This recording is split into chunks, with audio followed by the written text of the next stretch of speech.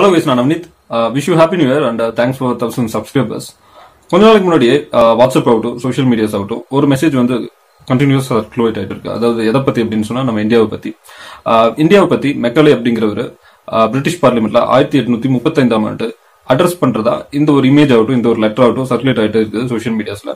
அந்த லெட்டர்ல என்ன போட்டிருக்கு அப்படின்னு சொன்னா, மெக்காலே அப்படிங்கிறவர் இந்தியாவுக்கு வந்துட்டு 1835 வர்றாரு. இந்த வருஷத்துல இவர் வந்து இந்தியாவில பார்த்த வரைக்கும் எந்த ஒரு திருடனையும் பார்த்ததில்ல, எந்த ஒரு பிச்சைக்காரனையும் பார்த்ததில்ல. இந்தியாவில ஃபாலோ பண்ணிருக்கிற ஒரு எஜுகேஷன் சிஸ்டம், ஒரு வேல்யூவான ஒரு எஜுகேஷன் சிஸ்டம், இதை வந்து இவங்க இந்தியன்ஸை வந்து நம்ம பிரேக் பண்ணோம் அப்படின்னு சொன்னா, இந்த பேக் போனான இந்த ஒரு எஜுகேஷன் சிஸ்டம் வந்து நம்ம பிரேக் பண்ணோம். அதுக்கப்புறம் அது மட்டும் இல்லாம நம்ம இங்கிலீஷ் லாங்குவேஜ் வந்து இவங்களுக்குள்ள ஒரு இன்சர்ட் பண்ணி அது ஒரு தனி எஜுகேஷன் சிஸ்டம் வந்து இவங்க ஃபாலோ பண்ற மாதிரி நம்ம கொண்டு வரணும் அப்படின்னு சொல்லிட்டு அதுல வந்து அட்ரஸ் ஆயிருக்கு. அந்த லெட்டர்ல 1835 இவர் வந்து பிரிட்டிஷ் பார்லிமெண்ட்ல பேசுற மாதிரி இந்த ஒரு இமேஜ் வந்து உண்மையா அப்படிங்கறத தான் இந்த செஷன்ல நம்ம டிஸ்கஸ் பண்ண போறோம்.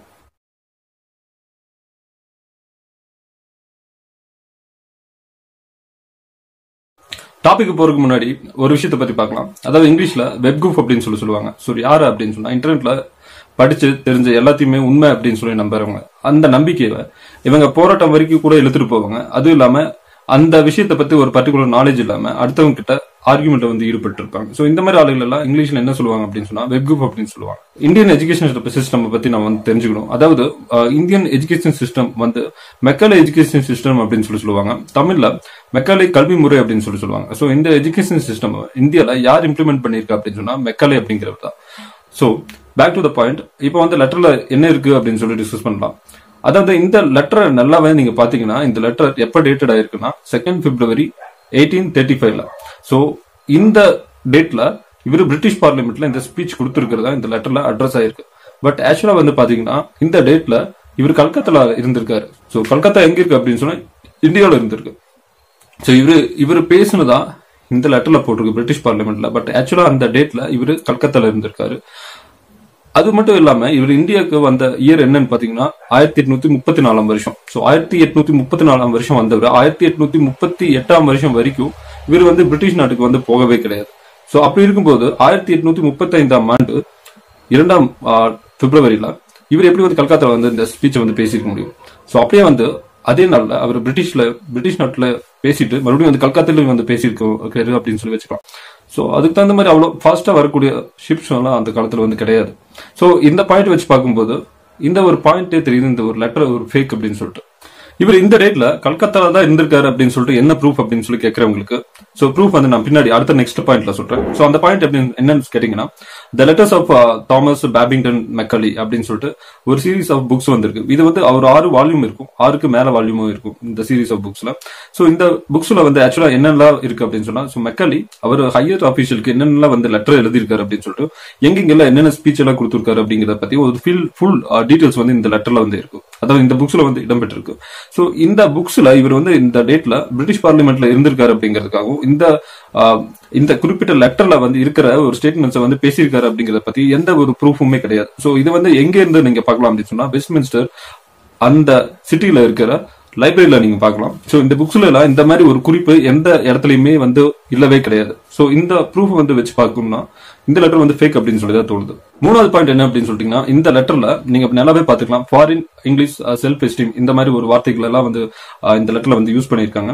ஆக்சுவலா அந்த காலத்துல பாத்தீங்கன்னா மெக்காலே வந்து ஒரு கவர்னரா மட்டும் கிடையாது, அவர் வந்து ஒரு லாயரா இருந்திருக்காரு, ஒரு எஸ்ஏஸ்ட் ஒரு கட்டுரையாளரா இருந்திருக்காரு, ஒரு வரலாறு பேரறிஞரா இருந்திருக்காரு, ஒரு அரசியல்வாதியா இருந்திருக்காரு, ஒரு சிறந்த நிர்வாகியா இருந்திருக்காரு, ஒரு சிறந்த கவிஞரா இருந்திருக்காரு. சோ இவ்வளவு திறமையான ஒருத்தர் வந்து இந்த மாதிரி ஒரு லோ லெவல் லாங்குவேஜ் எல்லாம் வந்து யூஸ் பண்ணிருக்கவே மாட்டாரு. 4வது பாயிண்ட் என்னன்னு பாத்துட்டீங்கன்னா, இவரோட லெட்டர்ல இந்தியால இவர் ஒரு திருடனையும் பார்த்ததில்ல, ஒரு பிச்சைக்காரனையும் பார்த்ததில்ல அப்படின்னு சொல்லியிருக்காரு. ஆக்சுவலா இவர் யாரு அப்படின்னு சொன்னா, இவரு governor general of Lord William Bentinck. அதாவது லார்ட் வில்லியம் பென்டிக் இந்தியால இருக்கும்போது அவருக்கே கவர்னர் ஜெனரலா வந்து வேலை செஞ்சிருக்காரு. சோ லார்ட் வில்லியம் பென்டிக் அப்படின்னு சொன்னா நீங்க ஹிஸ்டரியில படிச்சிருப்பீங்க. உடனே ஞாபகத்துக்கு வர்றது என்ன அப்படின்னு சொன்னா, சதி, வழிப்பறிக்குள்ளை, அந்த ஹியூமன் இன்ஃபான்டிசைட் அப்படின்னு சொல்லுவாங்க. அதாவது குழந்தை பிறந்ததுமே வந்து குழந்தை சிசு கொலை அப்படின்னு சொல்லுவாங்க. சோ இந்த மாதிரி ஒரு கொடூரமான நிகழ்வுகள் இந்தியால வந்து சாதாரணமா நடந்துட்டு இருந்தது அந்த டைம்ல 1835 வருடங்கள்ல. சோ இந்த குறிப்பிட்ட இந்த ஆக்டிவிட்டிஸ் எல்லாம் வந்து ஒழிச்சவர் யாரு அப்படின்னு சொன்னா, ஒழிச்சதுக்கு முக்கியமான காரணம் யாருன்னா இந்த லார்ட் வில்லியம் பென்டிக் அப்படிங்கிறது தான். சோ அப்படி இருக்கும்போது அவருக்கு கீழே கவர்னர் ஜெனரலா வேலை செஞ்சுட்டு இருந்த மெக்காலே இவர் எப்படி வந்து இந்தியால வழிப்பறி கொலையே கிடையாது, ஒரு திருடனையும் பார்த்ததில்ல, ஒரு பிச்சைக்காரனையும் பார்த்ததில்ல அப்படின்னு சொல்லியிருக்கலாம். அதாவது சதி அப்படிங்கிறது எவ்வளவு கொடூரமானது அப்படின்னு சொல்லி உங்களுக்கு தெரியும். வழிப்பறி கொலை அப்படிங்கிறது உங்களுக்கு என்னன்னு தெரியும். குழந்தை சிசு கொலை எவ்வளவு கொடுமையிலும் கொடுமையானது அப்படின்னு சொல்லி உங்களுக்கு தெரியும். சோ இந்தியால இதெல்லாமே அப்போ அந்த காலத்துல ஃபாலோ பண்ணிட்டு தான் இருந்திருக்காங்க. எப்போ பிரிட்டிஷ் ரூல் வரைக்கும் இதை வந்து ஃபாலோ பண்ணியிருக்காங்க. சோ இதெல்லாம் இருக்கும்போது இந்தியால வந்து திருட இருக்க மாட்டாங்களா, பிச்சைக்காரங்களுக்கு இருக்க மாட்டாங்களா? சோ இப்படி இருக்கும்போது மெக்காலே எப்படி அந்த மாதிரி ஒரு ஸ்டேட்மெண்ட்ஸ் வந்து யூஸ் பண்ணிருக்க முடியும் அந்த காலத்துல? அது மட்டும் இல்லாம Macaulay modern day Indian style of எஜுகேஷனை வந்து அவர் தான் இம்ப்ளிமெண்ட் பண்ணிருக்காரு இங்கிலீஷ் லாங்குவேஜ் மூலமா. சோ எதுக்காக அவர் வந்து இந்த மாதிரி ஒரு எஜுகேஷன் சிஸ்டம் வந்து இந்தியா கொண்டு வரணும் அப்படின்னு சொன்னா, பிரிட்டிஷ் நாடு இந்தியாவை அடிமைப்படுத்துறதுக்காக இந்தியால வந்தப்போ எல்லாருமே யூஸ் பண்றதுக்கு ஒரு பொதுவான ஒரு மொழி தேவைப்படுது அந்த காலத்துல. சோ அந்த இடத்துல வந்து அவர் வந்து இங்கிலீஷ் வந்து கொண்டு வந்திருக்கலாம். அது மட்டும் இல்லாம அந்த காலத்துல இந்தியா எப்படி வந்து ஒரு சரிசமமற்ற சூழல் வந்து ஏற்படுது இந்தியால இருக்கிற மக்களுக்குள்ள. அது எதனால அப்படின்னு சொன்னா, சோ சான்ஸ்கிரிட்ட ஃபாலோ பண்றவங்க சில பேர் இருந்தாங்க. அந்நிய படை எடுப்புகளால பெர்ஷியன் லாங்குவேஜ் ஃபாலோ பண்றவங்க சில குரூப் இருந்தாங்க. சோ இந்த 2 லாங்குவேஜ்னாலையும் இந்தியால ஒரு சரிசமமான ஒரு சூழ்நிலை வந்து ஏற்படவே கிடையாது. அது மட்டும் இல்லாம இந்த ஜாதியினாலையும் மதத்தினாலையும் சில ஃபேமிலி இன்ஃபுளுன்ஸ்னாலையும் இந்தியால வந்து எல்லாருமே வந்து சமம் வந்து கருதப்படலாம். சோ எல்லாருமே வந்து சரிசமப்படுத்துறதுக்கு ஒரு லாங்குவேஜ் வந்து தேவைப்படுது. இவருக்கு ஒரு பொதுவான ஒரு எஜுகேஷன் சிஸ்டம் இவங்களுக்கு வந்து தேவைப்படுது பிரிட்டிஷ் நாட்டை சேர்ந்தவர்களுக்கு. சோ அதனால இவர் வந்து இங்கிலீஷ் ஸ்டைல் ஆஃப் எஜுகேஷனை வந்து இம்ப்ளிமெண்ட் பண்றாரு. சோ இந்த ஒரு ஏற்றத்தாழ்வை சரி பண்றதுக்காக மட்டுமே ஒரு பொது லாங்குவேஜை வந்து கொண்டு வரக்கு ஒரு காரணமாகவே இந்த மாடர்ன் டே இங்கிலீஷ் எஜுகேஷனை வந்து இவர் வந்து இம்ப்ளிமெண்ட் பண்ணிருக்காரு இந்தியால. இந்த லெட்டர் பத்தின 5வது பாயிண்ட் என்னன்னு பாத்துட்டீங்கன்னா, இந்த லெட்டர் நல்லாவே கூர்ந்து பாத்தீங்கன்னா ஒரு ரெட் கலர் பால் பென்ல வந்து எழுதியிருக்காங்க அந்த டேட்டை. சோ 2/2/1835 அப்படின்னு சொல்லி எழுதியிருக்காங்க. அது மட்டும் இல்லாம லார்ட் மெக்காலே அப்படின்னு சொல்லிட்டு அந்த லைன்ஸ் எல்லாம் வந்து ஹைலைட் பண்ணிருக்காங்க, அதாவது அண்டர்லைன் பண்ணிருக்காங்க. சோ இங்க வந்து இந்த டேட் போட்டிருக்காங்க. அதுவும் இல்லாம அந்த ஃபாண்ட் எல்லாம் பாருங்க. சோ அந்த காலத்துல இது என்ன ஃபாண்ட் அப்படின்னு சொல்லிட்டு இப்போ MS வேர்ட் எடுத்து நீங்க டிராப் டவுன் பாக்ஸ் வந்து கிளிக் பண்ணி பாத்தீங்கன்னா அது என்ன ஃபாண்ட் அப்படின்னு சொல்லி தெரியும். சோ MS ஆபீஸ் எப்ப கண்டுபிடிச்சாங்க அப்படின்னு சொல்லி உங்களுக்கே தெரியும். அது மட்டும் இல்லாம அந்த காலத்துல ஹையர் அபிஷியல் கூட ஆகட்டும், ஒரு அபிஷியல் லெட்டர் ஆகட்டும், எல்லாமே வந்து இங்கிலீஷ்ல டைப் பண்ணுவாங்க. அதாவது டைப்ரைட்டர் மூலமா டைப் பண்ணுவாங்க. அந்த காலத்துல இந்த சிஸ்டம் இந்த ஃபார்ம்ஸ் எல்லாம் வந்து கண்டுபிடிக்கவே கிடையாது.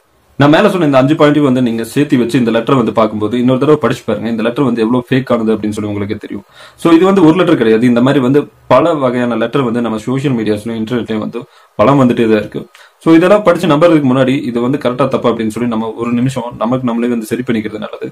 அது மட்டும் இல்லாம இதே மாதிரி இன்னொரு 2 எக்ஸாம்பிள் சொல்றேன். ஒன் மோர் ஃபேக் லெட்டர் அப்படின்னு சொல்லலாம். அதாவது letter from Jawaharlal Nehru to mister Clement Atlee for the Prime Minister Clement Attlee of England அப்படின்னு சொல்லி போட்டு. ஆக்சுவலா இந்த லெட்டர் வந்து 1945ல ஜவஹர்லால் நேரு கிளமெண்ட் அட்லிக்கு எழுதுற மாதிரி அட்ரஸ் ஆயிருக்கு. சோ இந்த டைம்ல வந்து இவர் பிரைம் மினிஸ்டர் ஆஃப் இங்கிலாந்து கிடையாது, prime minister of Britain. So இதுலயே வந்து இந்த லெட்டர் வந்து ஃபேக் அப்படின்னு சொல்லி தெரியுது. இந்த லெட்டர்ல மேலும் என்ன சொல்றாங்க அப்படின்னு சொன்னா, நம்ம சுபாஷ் சந்திர போஸை பத்தி சொல்லியிருக்காங்க. சுபாஷ் சந்திர போஸ் அப்படிங்கிற ஒரு வார் கிரிமினல் இந்தியா விட்டு தப்பிச்சு ரஷ்யாவுக்கு போயிருக்காரு. சோ ரஷ்யாவை ஆண்டு கொண்டிருந்த ஸ்டாலின் அவருக்கு வந்து புகலிடம் கொடுத்துட்டாரு அப்படின்னு சொல்லிட்டு ஜவஹர்லால் நேரு பிரிட்டன் நாட்டு பிரைம் மினிஸ்டர் வந்து எழுதியிருக்காரு. மேலும் என்ன எழுதியிருக்காரு அப்படின்னு சொன்னா, சோ அதனால வந்து பிரிட்டன் நாடு எந்த விதமான நட்புறவையும் ரஷ்யாவுடைய கண்டினியூ பண்ணக்கூடாது அப்படின்னு சொல்லி போட்டிருக்காங்க. சோ 1945 இந்தியா வந்து சுதந்திரம் வாங்கவே கிடையாது. சோ சுதந்திரம் வாங்காம இந்தியாவை சேர்ந்தவர் வந்து பிரிட்டனுக்கு வந்து வேண்டுகோள் வைக்க முடியுமா? 2வது விஷயம் என்னன்னு பாத்தீங்கன்னா, சுவாமி விவேகானந்தர் பேசிய ஒரு ஆடியோ. அந்த ஆடியோ 34 நிமிஷம் பேசியிருக்காரு. எந்த வருஷத்துல பேசியிருக்காருன்னா 1893 வருஷம் பேசியிருக்காரு. சோ அந்த மாதிரி ஒரு ஆடியோ அது வந்து ஒரு ஃபேக்கா கரெக்டா அப்படின்னு சொல்லி செக் பண்றதுக்கு முன்னாடி ஒரு ஃபுல் இன்ஃபர்மேஷன் உங்களுக்கு வந்து நான் சொல்றேன். அதாவது அந்த காலத்துல ஆடியோ வந்து ரெக்கார்ட் பண்றதுக்கு இன்ஸ்ட்ருமெண்ட்ஸ் வந்து நிறையவே கண்டுபிடிச்சிருக்காங்க. பட் 3 நிமிஷத்துக்கு மேல எந்த ஆடியோ வந்து ரெக்கார்ட் பண்ற அளவுக்கு இன்ஸ்ட்ருமெண்ட்ஸ் வந்து கண்டுபிடிக்கப்படல இந்த காலத்துல. எப்ப கண்டுபிடிச்சிருக்காங்கன்னா 1897 வருஷத்துக்கு அப்புறம் தான் வந்து ஒரு 3 நிமிஷத்துக்கு மேல பேசின ஆடியோ வந்து ரெக்கார்ட் பண்ற அளவுக்கு திறன் கொண்ட டிவைசஸ் எல்லாம் வந்து கண்டுபிடிச்சிருக்காங்க. சோ இந்த மாதிரி டைம்ல வந்து சுவாமி விவேகானந்தர் வந்து 34 நிமிஷம் பேசுனதை ரெக்கார்ட் பண்ணிருக்க முடியுமா அப்படிங்கறத நீங்களே வந்து தீர்மானிச்சுக்கோங்க. இந்த செஷன் உங்களுக்கு இன்ஃபர்மேட்டிவா இருக்கும்னு நினைக்கிறேன். சோ இது பிடிச்சிருந்தா லைக் பண்ணுங்க. நீங்க இந்த செஷனை பத்தி ஏதாவது சொல்லணும்னா கமெண்ட் பண்ணுங்க. அடுத்தவங்களும் இந்த வீடியோ பார்க்கணும்னா நீங்க ஷேர் பண்ணுங்க. இன்னும் இந்த சேனலுக்கு சப்ஸ்கிரைப் பண்ணுங்க. சோ நம்ம வந்து நெக்ஸ்ட் செஷன்ல நெக்ஸ்ட் டாபிக் எடுத்து டிஸ்கஸ் பண்ணலாம். So until then, bye.